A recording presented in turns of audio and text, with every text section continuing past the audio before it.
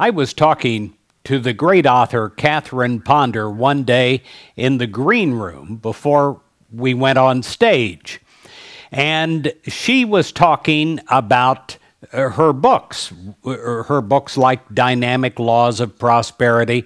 She's written like 30 books.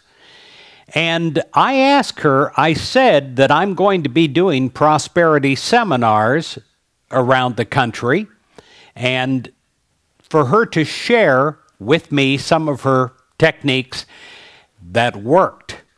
And she said, well, I'm going to give you one, and you'll be surprised because it's so simple. You'll probably disregard it because it's so simple you'll think it doesn't have any power. She said, but this one technique has worked better than most. It has really changed lives.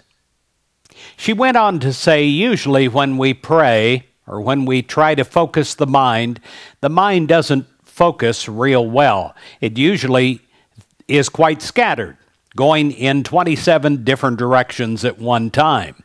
That's true also when we pray. It causes our prayers and our focus to be quite diluted. So we need to practice focused thinking. But on what?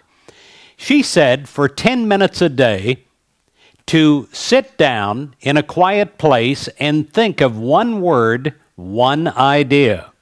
And that one word and one idea is plenty. Immerse yourself with the feeling of plenty, of abundance, of all the good of God.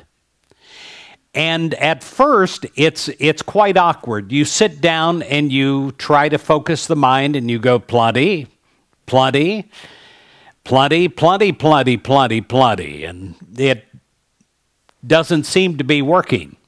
But slowly, you're honing in the mind like a laser beam. And what you think, what you focus the mind on, turns on a great switch within you. And you start a great divine attracting power for that into your life. It is the attracting power of the mind. And so when you practice this and you do it continuously for 30 days, what a great thing to do going into a brand new year filled with new opportunities. You sit down in a quiet place every day and you think about that one idea, that one word, plenty. And it will literally begin to infill you. The Bible talks over and over again about putting on the Christ. Well, what does that mean? It is the Christ, the exalted, the divine, the perfection of an idea. And it will be in many different forms. It could be putting on the Christ for health, putting on the Christ for love, putting on the Christ to do the best all the time in honesty and trust. Well, this time, it is for plenty.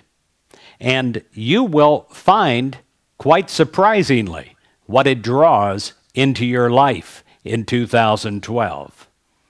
Merry Christmas, my friend. I wish you plenty. I wish you more than enough.